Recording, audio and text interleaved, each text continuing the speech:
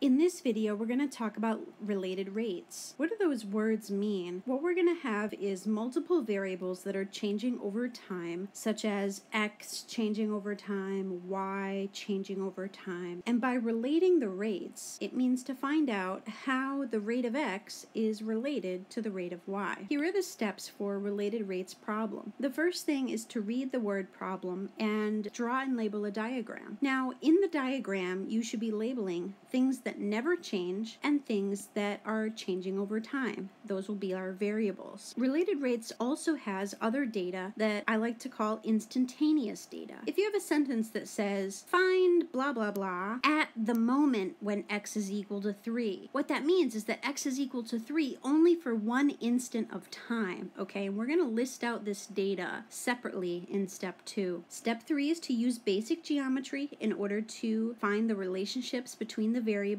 that are changing over time. Step number 4 is to take the derivative with respect to t, and step number 5 is to plug all of your instantaneous data into your equations and solve for the desired quantity. Here's the example we're going to work on in this video. Suppose that a hot air balloon is hovering above ground at 40 feet high. A person rides their bike toward the balloon, so the picture looks like this. As you can see, the first logical step in dealing with a word problem like this is to draw a picture so you can see what's going on. Now, what we're going to be doing is determining how fast the distance from the biker to the balloon. Let's think about this. Remember, the distance between 2 points is a straight line. Between the biker and the balloon is the hypotenuse on the triangle. So as the biker travels towards the balloon, the side of the triangle will change over time. It should be decreasing. Also, as the biker moves, the distance between the balloon and the biker is also changing over time. So I'm going to label that. We're assuming that the biker is traveling at 15 feet per second. That's the velocity. Let's be a little bit careful here. If this person is traveling towards the balloon, then x as a function of t is decreasing. This side of the triangle is decreasing. And then its first derivative should be negative. So even though it's not stated in the problem that there should be a negative sign there, this is the type of thing that you have to figure out for yourself, using the geometry of the problem and what you know about derivatives. And finally, notice the wording is very precise here. It says the hot air balloon is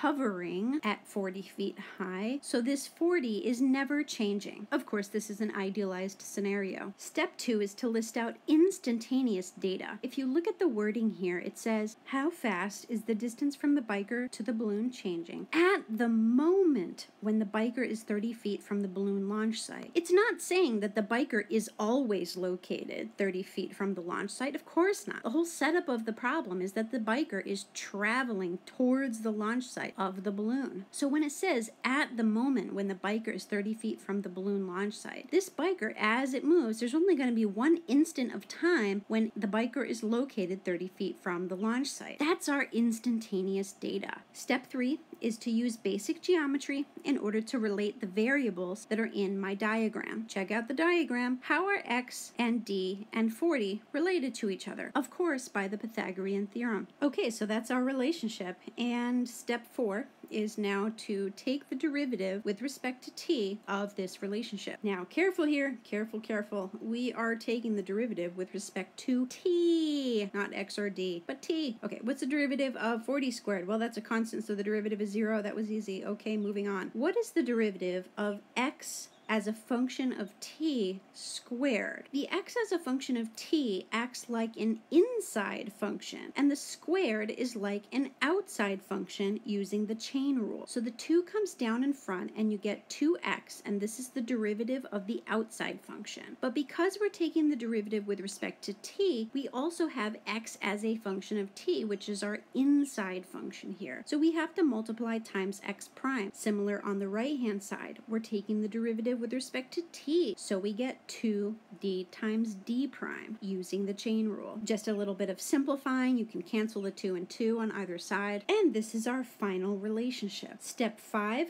is to use our final relationship here and plug in and solve and see what we're looking for. Remember, we are trying to figure out how fast the distance from the biker to the balloon is changing. In other words, how fast the hypotenuse is changing. In other words, d prime. We're solving solving for d prime, okay? So all the other quantities here should have some number that we can plug in. Checking things out here, x is equal to 30 from our instantaneous data. X prime is equal to negative 15. D, we have to figure out what d is equal to. It doesn't seem to be stated here. And then we have d prime, which of course we're solving for d prime. So really we got to figure out what this d is equal to.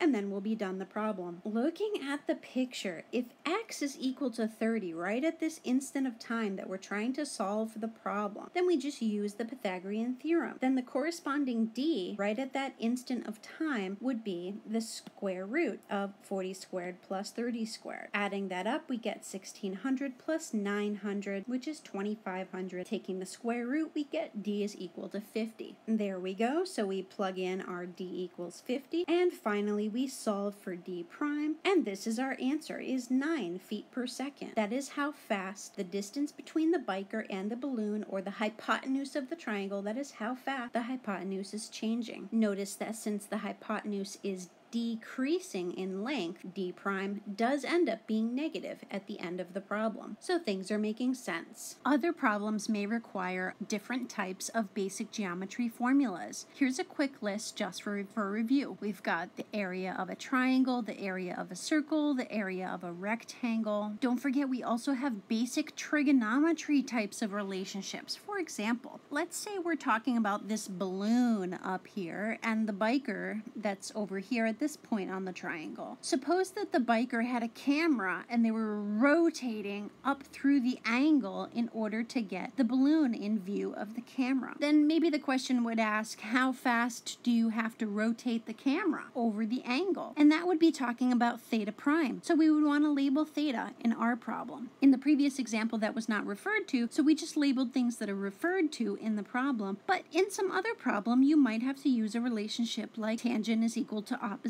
over adjacent, or the sine relation, or the cosine relation. Okay, so that's just an example. We also have similar triangles here, where the height of the smaller triangle divided by the height of the big triangle should be the same ratio as the base of the small triangle divided by the base of the big triangle. Okay, so similar triangles is another relationship in between variables that you might come across in related rates problems. Of course, we have circumference, and we have some volume formulas. The volume of a sphere, 4/3 pi r cubed. Don't forget the volume of a cylinder. What you do is you take the area of a circle, which is like the bottom slice here, that's pi r squared, and then you multiply times the height of h. For a cone, the volume of a cone is pi r squared h as well, except there's a 1/3 in front. So I hope that you'll challenge yourself and go look for more problems in the book. Check out the homework online, and we'll see you in class soon.